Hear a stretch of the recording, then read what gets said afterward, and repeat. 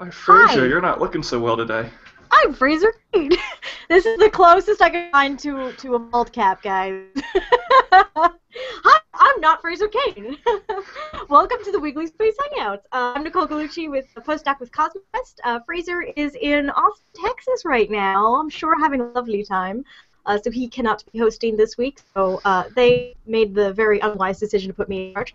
And I have with me Brian Koberlein. Hi. Hi, Hello. Brian. Hi. And Morgan Rehnberg. Hi, Nicole.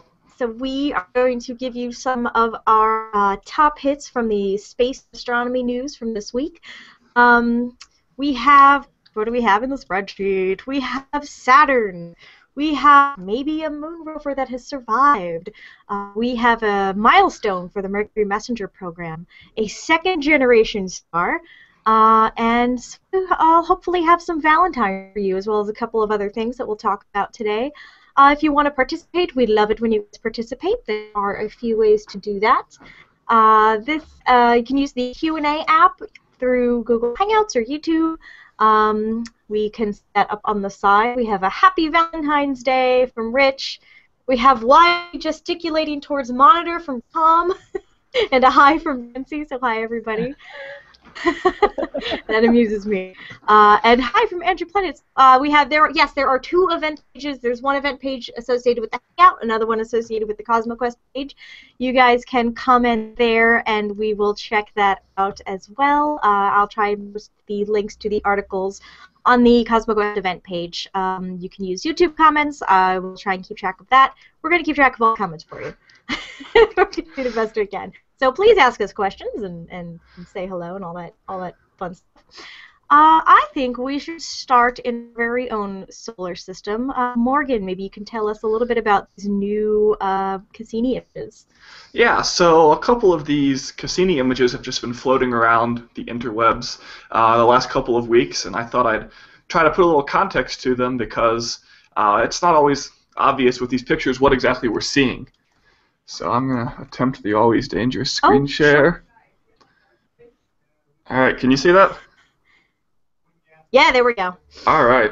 Yeah. So this is a gorgeous image Wow. that was taken by the wide-angle camera on the Cassini spacecraft. And obviously here we're looking at Saturn, and we're looking down from basically the north of Saturn. And what we see here is what's called the North Polar Hexagon. If I can just center that for us here, you can see this very hexagonal shape. It's almost a perfect hexagon, right sitting on the North Pole of Saturn. And this is one of the most interesting atmospheric features in anywhere in the solar system, really, because while we see these hexagonal features other places in the solar system, they only usually last for a really short time, hours, minutes. This one's has lasted since at least 1980. So this is a storm basically in the North Pole, at the North Pole of Saturn, that's been raging in this hexagonal form for at least the last 30 years, and it's been observed by both Voyager and Cassini. And it's still kind of a puzzle how you get something like this, but people have been working on the problem with experiments in the lab, and they can get shapes similar to this by rotating fluids at different rates. So the fluids on the inside, the center of the hexagon, are rotating more slowly than the fluids on the outside. And if you do that just right, you get this hexagon, where sometimes you get an octagon or a pentagon, but on Saturn we get a hexagon. And the fluid that we're talking about here is actually the atmosphere of Saturn. So what we see here basically is we can see the shape and the direction of the winds at the North Pole of Saturn. Yeah. And we've seen this several times now with Cassini over the last few years, but this is definitely one of the prettier pictures we've had to see. That's gorgeous. Mm-hmm. Yeah, the hexagon is a special place in my heart because it's the first thing I blogged about on the Discovery Channel blog. So it was one of those lab experiments. They had this glowing green gas that they were using to simulate the hexagon. Yeah, it's remarkably stable to have been here, for the last 30+ years. And I think, we often think of the outer planets as being a lot more static than the inner planets or the rocky bodies. We think of, the winds and dunes on Mars or volcanoes on Io or the geysers on Enceladus, we don't really think, aside from maybe the Great Red Spot, we don't really think of the outer planets as being active places. But they're incredibly active, and in fact, the forces that shape planets like Jupiter and Saturn are far more powerful than those that shape Mars, Venus, even the Earth. But because the planets are so big, things don't seem to be moving as fast, even though they're moving far more violently than we see elsewhere in the solar system. Sure, sure. Do you have that F-ring gift as well? I do. Sure. Yep. So that's our second one here. I love this. Shamelessly stolen from Jason Major. So Thank you, thankfully Jason. he's not here today. So I'm going to flip quick here over to our handy-dandy diagram of Saturn's rings. Hey. Thank you, Wikipedia. And so so here are the main rings, A and B. This is what you'd see if you pulled out your telescope at home and pointed it at Saturn. Where we're looking today is out here at the edge, the F ring. This is the outermost of the main rings of Saturn. It's the most tenuous of the main rings of Saturn. And you'll see that it just forms this narrow little strip right outside of the A ring. And right outside the F ring is the orbit of a moon called Prometheus.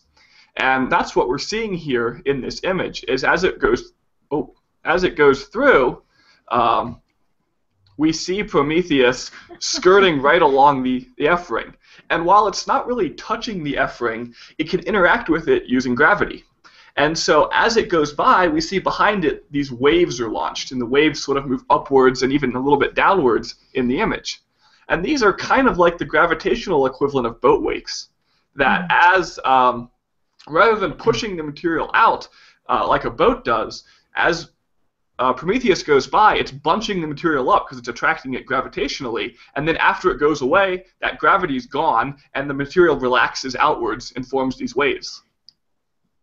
And this is really important, actually, in the F ring, because the F ring is right sort of on the edge between being able to make solid bodies like moons, which would be further out, and having all of those things ripped apart, which is why the inner rings are so flat and so uniform. And the F ring lies right at the edge of that. It's actually trapped in that area. And Prometheus, going by like it does, stirs that area up and causes particles in this area to clump up. And they clump up, and then they're broken apart by Saturn's gravity, and then they clump up again, and then they're broken apart.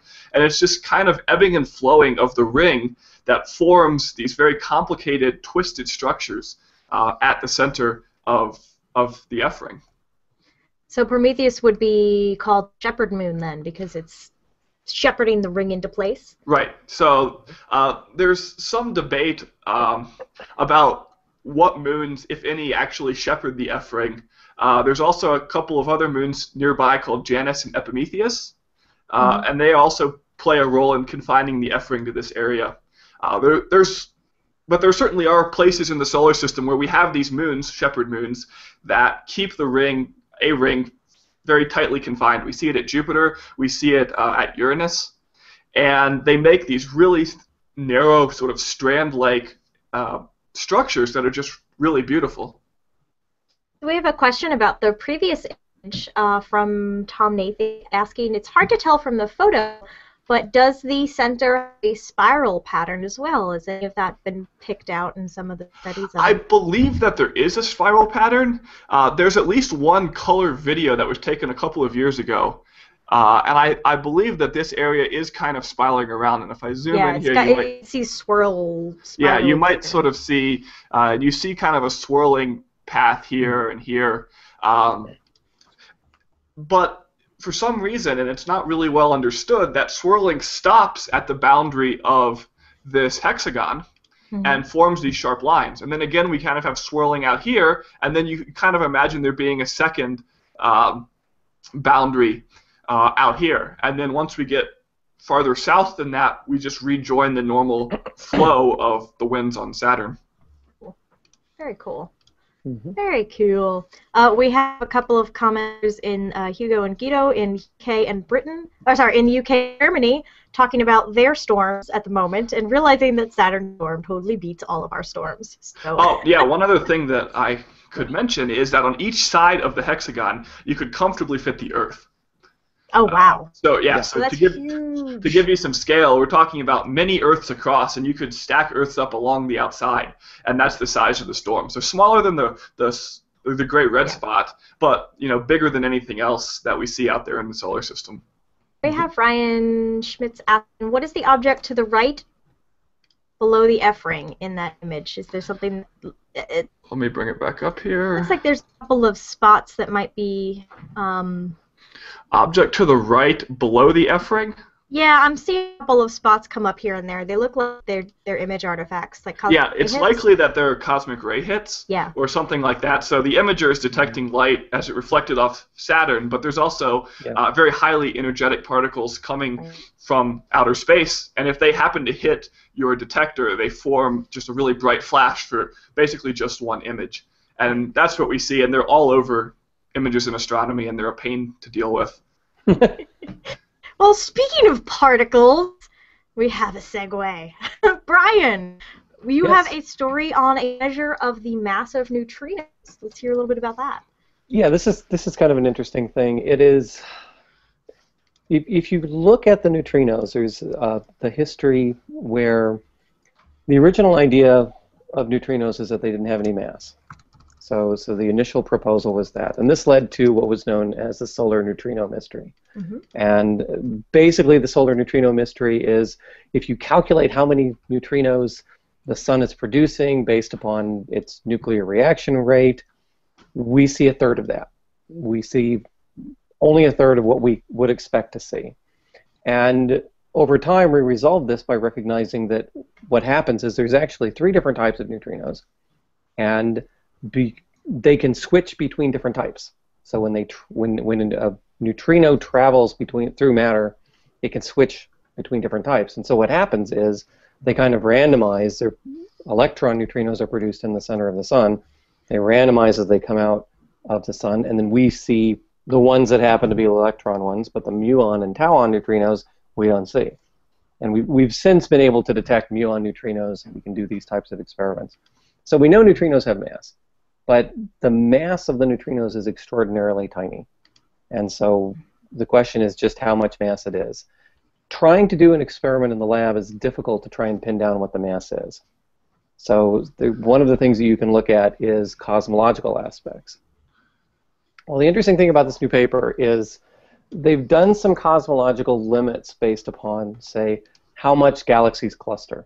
So you can look at what's called the baryon acoustic oscillation, or BAO, and it tells you basically how galaxies cluster at different scales. Based on that, you can kind of put an upper limit on what the mass of the neutrinos were, because if they had more mass than that, then the galaxies would cluster differently. Well, this leads into another aspect of kind of cosmology astronomy, which is we have different ways of measuring the structure of the universe. So things like the Hubble expansion constant, things like the scale and all of this. And the different measures that we have, they agree, but they don't, they're always just a little bit off. So if you say, how much dark energy do we have based upon the baryon oscillation? That's one value. And how much do we have based upon the cosmic microwave background? That's a slightly other value. And how much do we have based upon gravitational lensing? That's a slightly different value, and they don't quite line up. Their uncertainties overlap, so they agree in that sense, but they don't quite line up.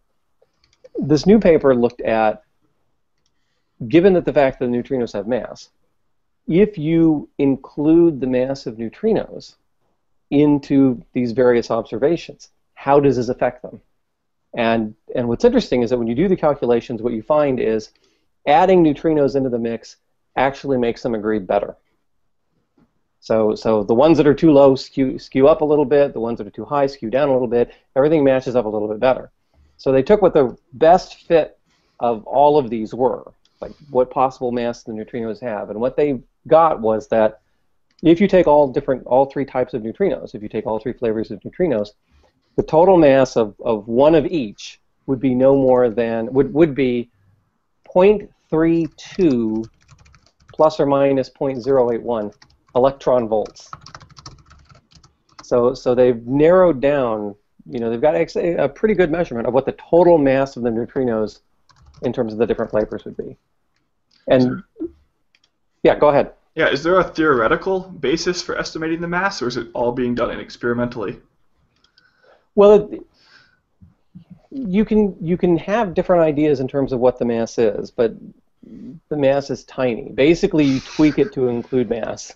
So I mean, the original idea of the standard model, the kind of simple version, was, oh, they have no mass. So neutrinos have no mass. But because they change flavor, you add mass. So you can modify the standard model, and this modified with neutrino mass standard model is now the standard model of particle physics.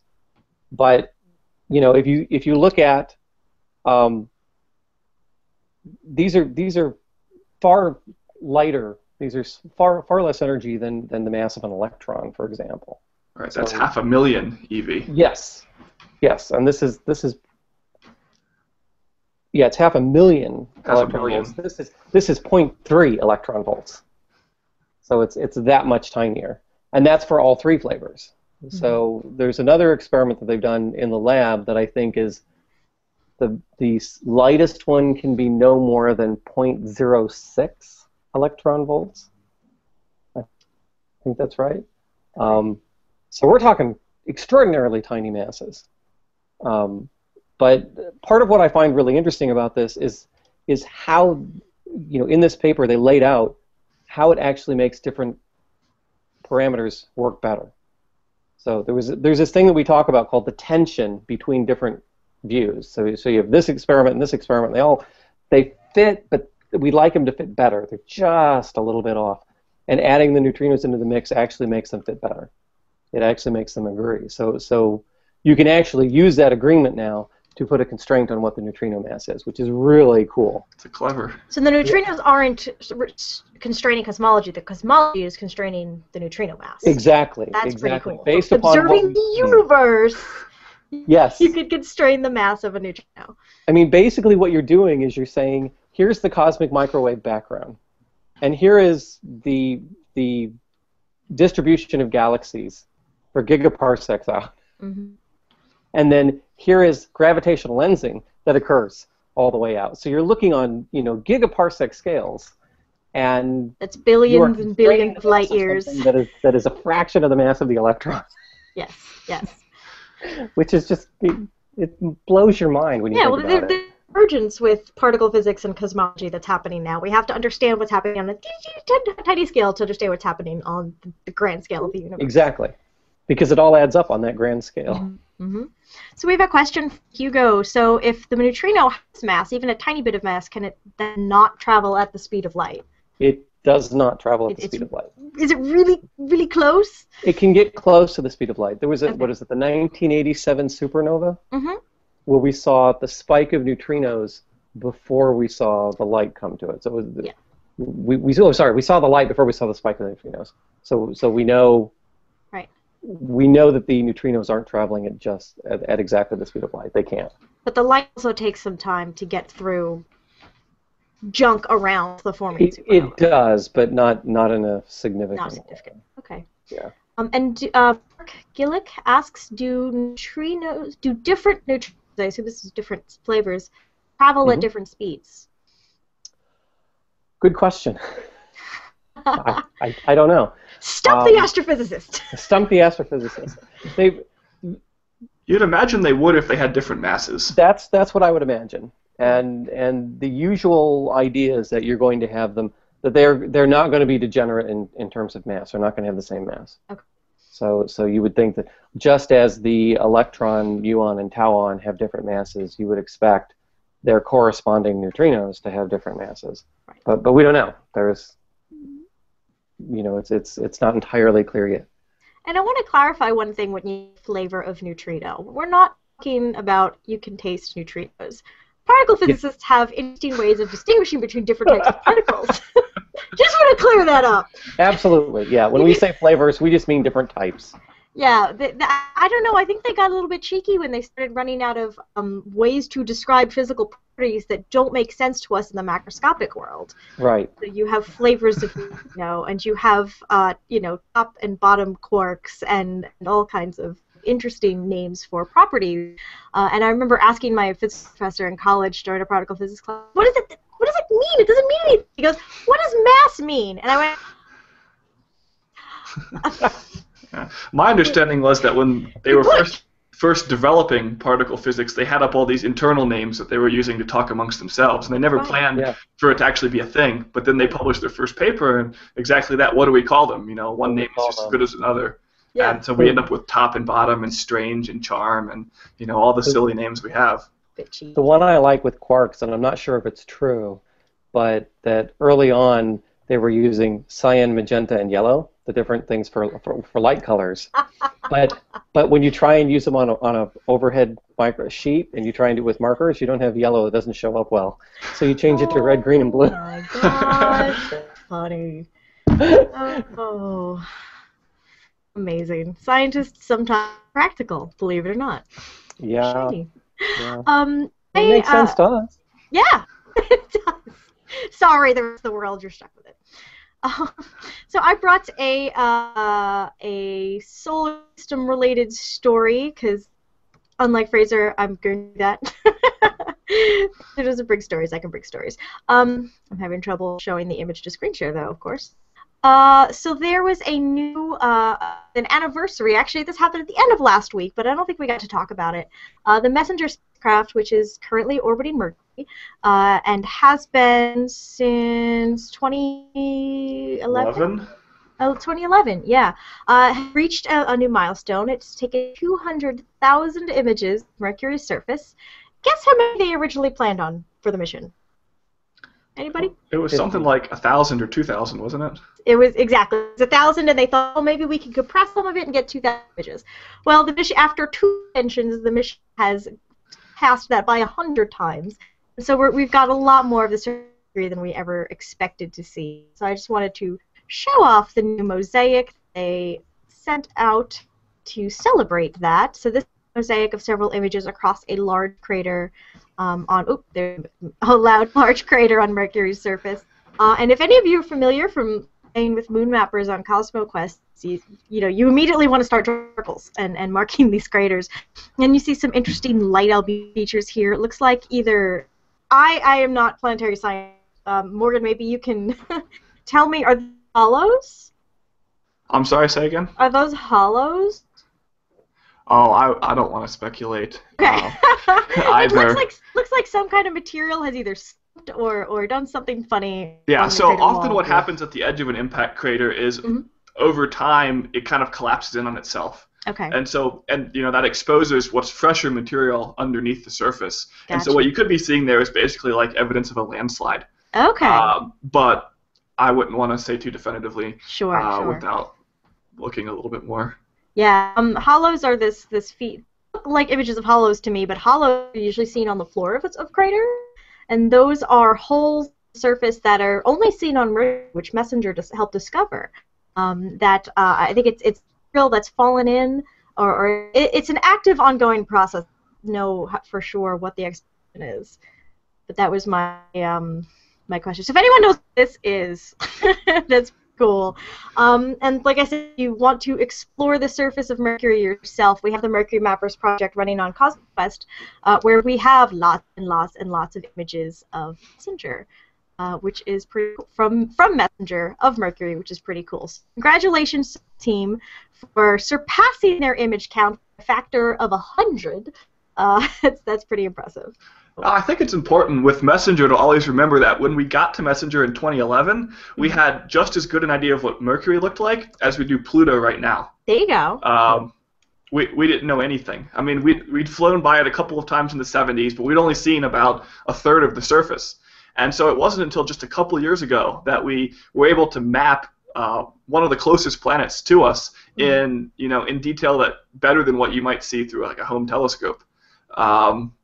And that's a pretty remarkable achievement. I think it had a lot. Was there a reason other than just it wasn't high on the priority list? It's difficult to get to Mercury. Yeah. You can't use the atmosphere to slow down to get into Mercury orbit because there isn't an atmosphere. B, you're really close to the sun, so as you go around Mercury, you change hundreds of degrees from the day side to the night side. So the whole Messenger spacecraft is designed to expand and contract as it goes around, and it has to have special radial or ways to radiate heat away. And so Messenger was the first time we actually tried to get into a permanent orbit. Previously, we just kind of skipped on by and headed into the sun. So it's just not easy to get to. Yeah. It's the same challenge that we'll have trying to orbit Europa or Enceladus or something like that. Mm-hmm. Right, yeah, that's also a good environment. Not a terribly good environment for spacecraft, but the better the technology, the more we can explore. Speaking of technology exploring, Morgan, you have an update on the Chinese rover Yutu. Is it alive? Yeah, and speaking of temperature swings of hundreds of degrees, there you go. When we last left Yutu, previously on, Yutu was shutting itself down to try to weather the lunar night. And because the moon keeps the same face towards the Earth at all times, the night on the moon lasts 2 weeks, and the day on the moon lasts 2 weeks. And the difference between night and day can be over 300 degrees, because when you're facing the sun, you get all the same heat that we get here on the Earth. When you're not facing the sun, you get no heat from the sun, and there's no atmosphere on the moon to redistribute heat. And so staying warm on at the lunar night is very, very difficult to do. And so what Yutu was designed to do was kind of fold itself up into a cocoon and insulate its instruments to try to help last that night. And it didn't work. The cocoon mechanism failed to properly wrap itself up after the end of the second lunar day. So after it had been there for about a month, it was wrapping itself up for its second lunar night, and it didn't get there. And it left this really sad, very sort of heart-throbbing message to the people of Earth about how its exploration was coming to an end, and it was welcoming death, and all of these very sentimental things. But Twitter? Well, it was the strangest press release I've ever written or ever read, because they wrote it in first person. So it was the rover speaking to the people of the world. Yeah, it was the rover speaking to the people of the world. My masters have found a control abnormality. I'm told I will not last the night, but I am happy because I've gone where others have not. It was an incredible read. Kudos to the Space Agency for that. That's amazing. But it turns out that it may indeed have survived the night. So we switched back to lunar day, where Yutu is, a couple of days ago, and at first they weren't getting any signals from the spacecraft, but they kept trying, because why not? And eventually it seems like they've started to get some signals. And even some amateur sort of ham radio operators have reported hearing what I assume are probably encrypted signals coming from the spacecraft. It's too early to know what works, what doesn't. Is it still going to be able to be functional as an actual, scientific instrument? But it's remarkable that it could survive 2 weeks at temperatures hundreds of degrees below what it was expected to survive at. And it's certainly exciting for the Chinese Space Agency to maybe have a shot at bringing it back and continuing the mission. That's pretty exciting. Yeah, I first saw a tweet from Emily Lockton with a picture of the signal from radio enthusiasts, uhfsatcom.com. That's pretty cool. So, yay, you too. Yeah. Oh, and a news report. Bunny seems to be getting better. That there is evidence that he is awake. We will see. According to a translation of a Chinese news report. Right. Jade Rabbit, or Yutu means Jade Rabbit in English. Right. I like Bunny. Bunny. I like Bunny. So, all right, so we'll be watching that, and I included a link over to Emily's blog post about that on the pages, because she's on top of all the planet stuff. We love Emily. So, all right. Let's see. What else do we have? I want to hear about population 2.9999 stars. Okay.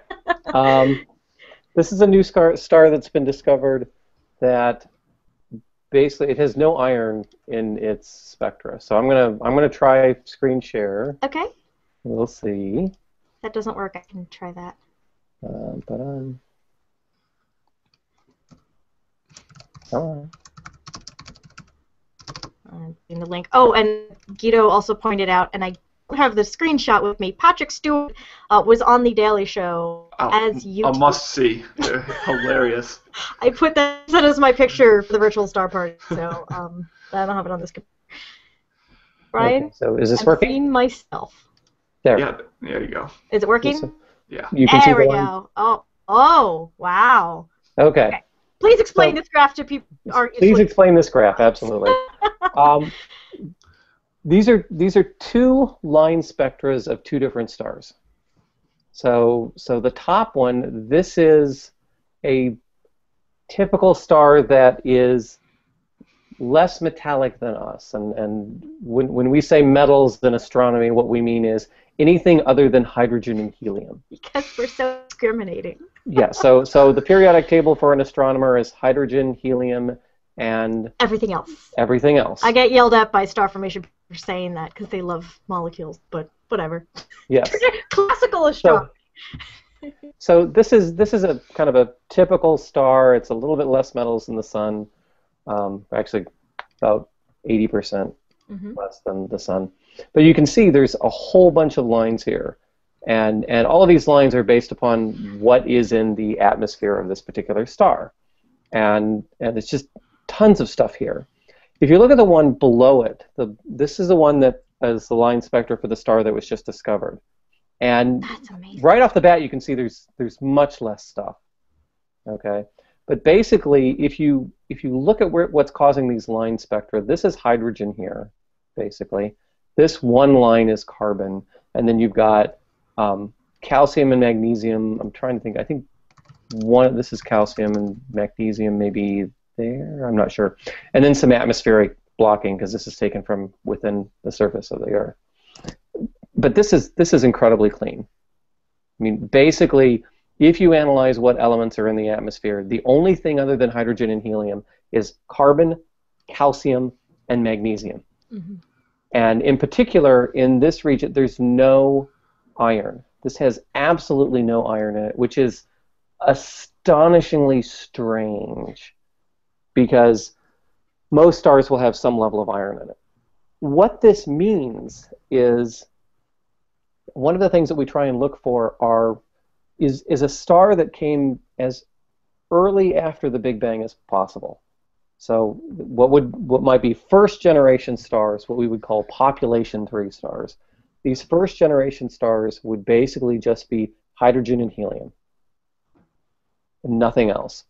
They would form, they become supernovas, they explode, and because of the nuclear fusion in their cores, they produce everything other than hydrogen and helium. So all of the carbon, nitrogen, and oxygen that you find in your body came from the internal cores of stars. And so the first generation stars explode, they throw off some of the carbon, nitrogen, oxygen, and iron, and then from the remnants of those, new stars would form. From the remnants of those, more stars would form. And so over time, because each of the stars are producing heavier elements in their cores, typically, the later the generation of the star, the more metals, the more stuff other than hydrogen and helium you would find. So in this case, we don't see any iron. We don't see much of anything other than hydrogen and helium. Because it's got a strong carbon line, this is not a first-generation star. But because it has no iron and it has very little of anything else, this is a second-generation star. So this specific star formed from the remnants of the very first stars of the universe. Now, which is just... Do we expect to be able to see the first generation of stars? There's been a search for this, but we haven't found it. So how old do we think keep this looking star for is? these.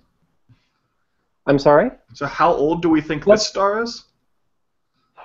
It's hard, because of the low metal level, it's hard to get an exact date.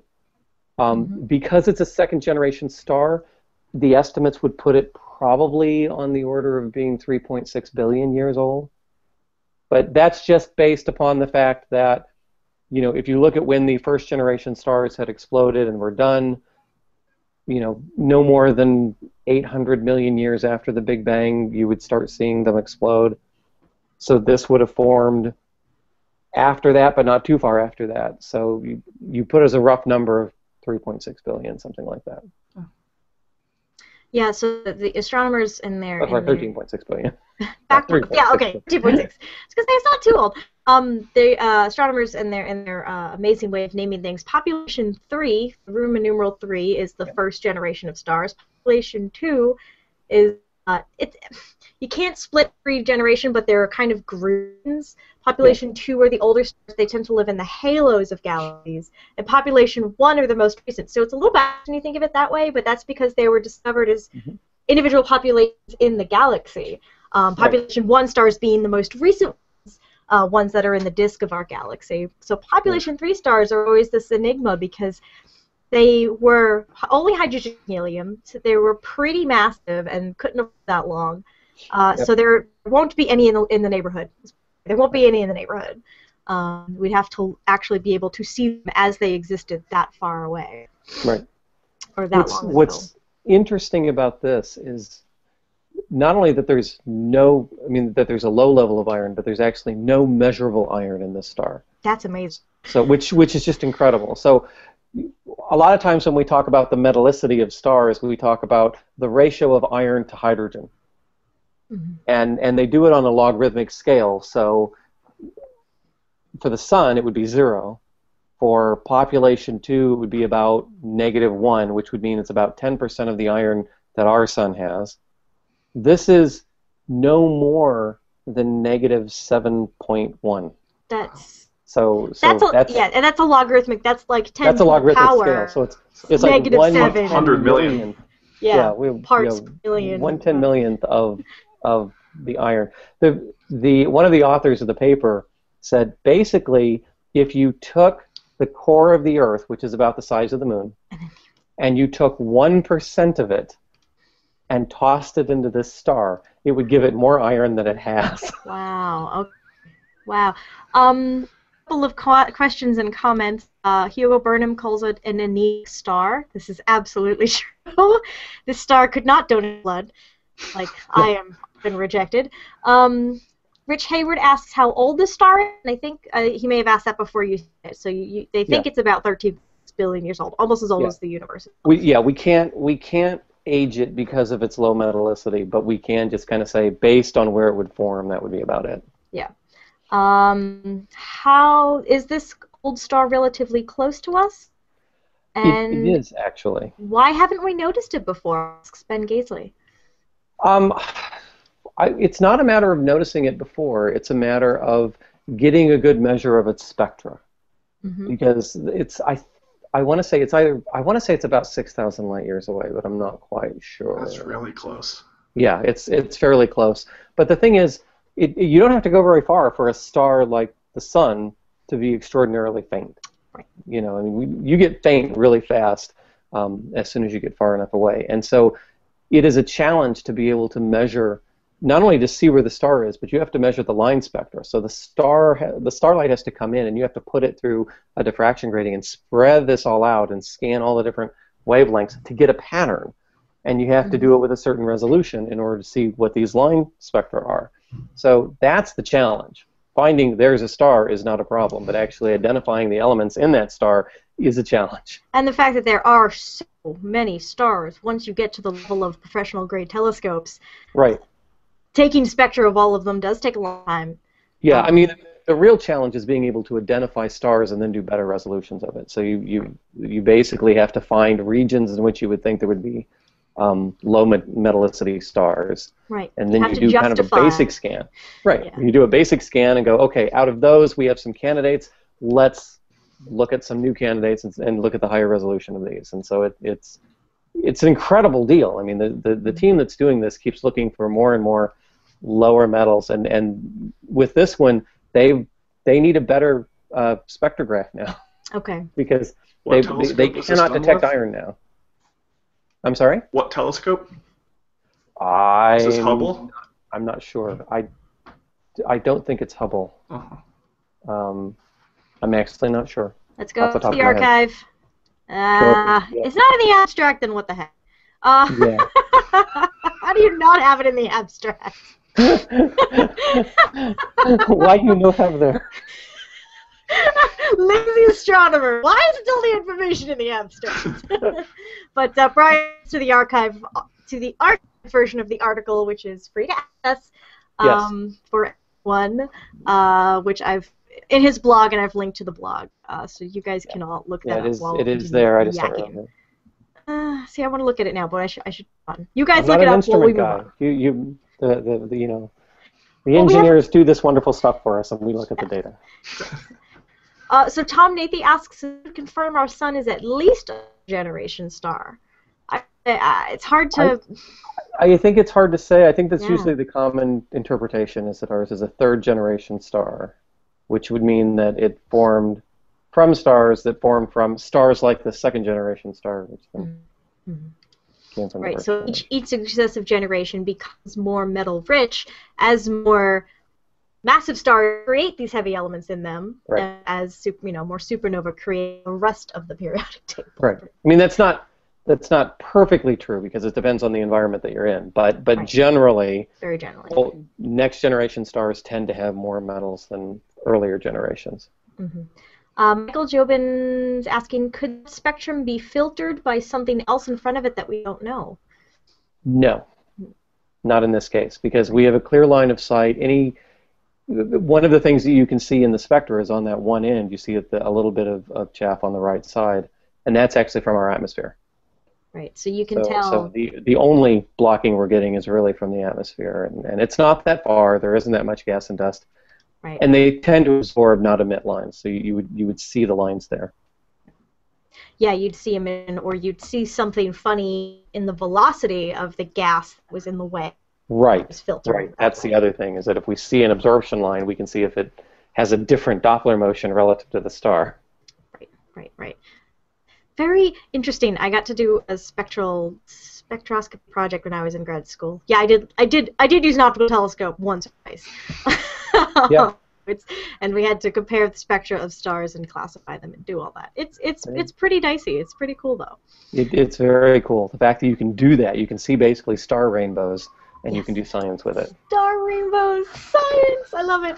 Okay, I want to ask you guys, what were you doing almost exactly a year ago today? Oh, with the meteor? I think I was teaching. Major event? I was sitting in class. You were sitting in class. When I found out, I don't know where I was when it happened. Where were you when you found out about the Chelyabinsk meteor over Russia? It was after class. I was asked by one of our news media people. It's like, do you have a comment on this new meteor? What new meteor? I'm working here, dude. Like, no, let me go look at the news for an hour. I'll find out what I know. What about you, Morgan? Yeah, I think I was in class too. I think someone brought in one of those early Russian dashcam videos of it that was uploaded to YouTube, and from then on it was off to the races trying to see what was out there. I did not get woken up by you. No, I think Pamela Gay is the only one I actually woke up by phone, and then either I texted Fraser or she texted Fraser after that. I don't know what I was doing, but I was on the computer at home, and Phil Plait and I and a bunch of us all started getting these tweets about, can you confirm this meteor over Russia? And we're like, no, we're not in Russia. I don't... and like most stories of that type, you're really cautious and you're really skeptical at first. I mean, there are lots of things people see in the sky, and there are lots of hoaxes out there. But then the ones with sound started coming out. The ones, and we actually on the Weekly Space Hangout right after that we did a space rock special edition, because not only was Chelyabinsk going on, but there was asteroid 2012 DA14 did a very close pass to Earth, and they were completely unrelated events. So we did all the space rocks. That was what I was hearing. Yeah. People said, did that meteor come in? Did it actually hit the Earth? It's like, no, it can't. It's not going to at all. It's like, no, but it hit in Russia. What? What are you talking about? No, they were coming from completely different directions. Yeah, so that was cool. It's a nice Weekly Space Hangout memorable event because we all kind of got back online. I think I don't know what time it was. It was evening. It was nighttime, and Pamela had gone to bed early for once, and I felt kind of bad waking her up because she doesn't get much sleep as it is. But I got her out of bed to cover this one. So anyway, I have a piece of the Chelyabinsk meteorite cool. here. There's a little piece of it, a gift from my buddy Richard Drum, who produces a 365 Days of Astronomy podcast right now. So this little chunk here, I don't know if this will actually come in focus a little bit. And I actually keep it in my purse for emergency science demonstrations. I tell people, do you want to hold a piece of a space rock? And they're like, yeah! This is actually what I do. I'm going to have to remember that phrase. Emergency science demonstration. Stand back! This person needs science! Exactly. Exactly! And that's Back you know off, what? man. I'm a scientist. It's fun. I'm a scientist. So yeah, so this is a contradict meteorite. You can see the little, sometimes if you have a hand lens with you can look at the little grains inside, and it's having trouble focusing on it.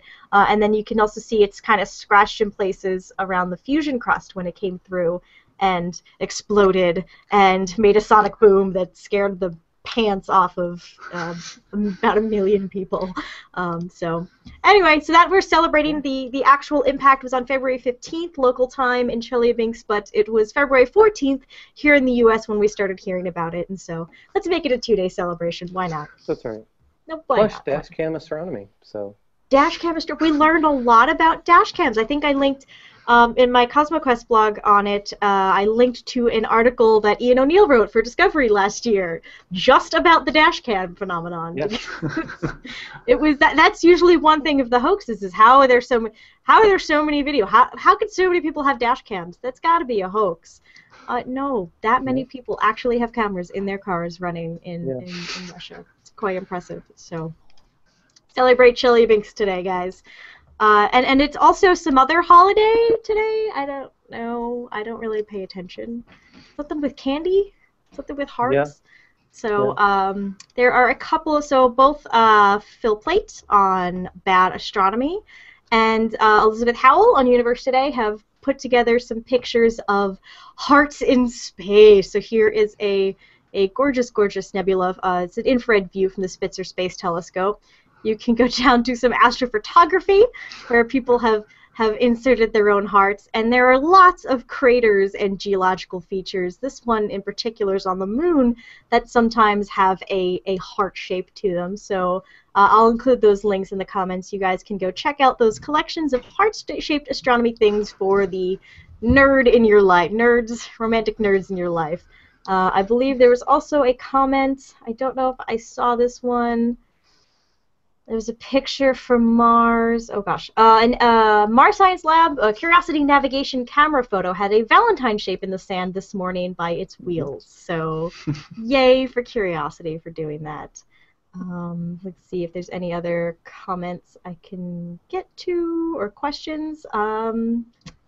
Yeah. Oh, sorry. One more thing. Susie. So Susie Murph, who's helping us produce these shows, said that the Olympic gold medalists also get in Sochi right now get another medal that contains a chunk of the meteorite in it. Yes. That I had not heard. That's so before. cool. Yep. I think I hadn't heard that either. That's really cool. That's being reported on space.com. That they are actually getting a medal with a piece of the meteorite in it. That's pretty awesome. I'm in favor of this. So I think that's all our space news for the week, unless you guys have anything to add. No. Nope. Okay, so let's run through. Let's do the shameless plug part of the show. So Brian, where can we find you and all of your awesome work? You can find me at my website, which is briankoberlein.com. You can find me on Twitter at Brian Koberlein. You can find me on Google+. Basically everywhere. My name's unusual, so if you Bing me, then you can find me anywhere. Bing? What is this Bing? I have no idea. Someone's getting paid. No. I just find it funny when people say, let's Bing it. It sounds kind of dirty. It does. So does Google, but we don't care about that. Oh, man. Oh, okay, Morgan. Now, once you're done giggling at our silliness.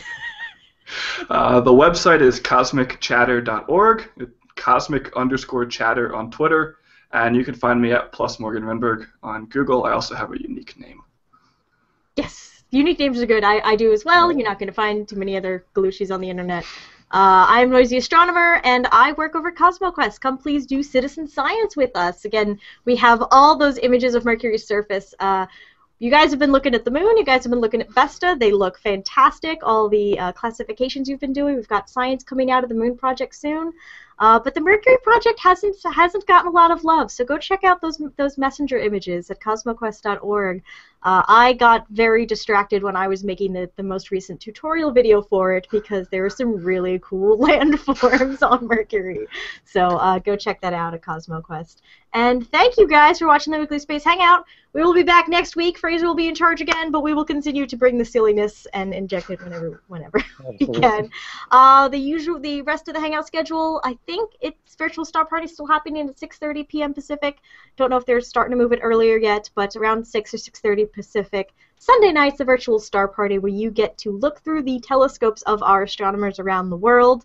Monday at noon. Yes, Monday at noon Pacific is Astronomy Cast with Fraser Kate and Pamela Gay. They record an episode and then stick around to answer some questions. Wednesday, come back around. We have Learning Space at 4 p.m. Pacific. It'll be me and my colleague Georgia Bracey talking about science education and astronomy outreach. And we will have special guest Jess Krim, who will be showing us a classroom demonstration she does for geology involving cupcakes. I am so excited. Yes, please. Yes, please. Yes, please. Happy, thank you, more please. I wish I could share the cupcakes through the Hangout, but you get to watch us eat cupcakes. Get on that, Google. Get on the cupcake delivery service, Google. All right. Thank you so much for watching, everyone. This is your Weekly Space Hangout, and I will see you later.